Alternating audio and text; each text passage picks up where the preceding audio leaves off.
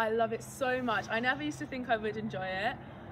When I was in year 7, I just sort of thought, oh, MUN seems like a lot of effort, but once I got involved, I thought, this is amazing, I want to do it every day of the week. I'm so looking forward to BGS MUN. I'm UK and I'm in the Security Council, and we're discussing Israel-Gaza, which is such an important issue, and I can't wait to share my thoughts as the UK.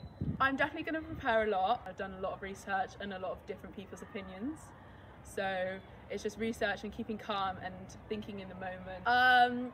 Making friends for sure. I've made friends from like as close as Taunton to as far away as Manchester, and even in the Christmas holidays I met up with one of my friends who I've made at MUN. So making friends is definitely a highlight, and of course when you win a couple of awards it's pretty cool to see the hard work pay off. Yeah, definitely get involved, don't be shy. I remember in my first session in MUN, I was like, this is so scary, everyone's speaking so quickly, so sophisticatedly, we use such strange language that you wouldn't use in everyday conversation, but it's really worth it. I think I've gotten a lot better at arguing, so my English essays have improved since I've started MUN.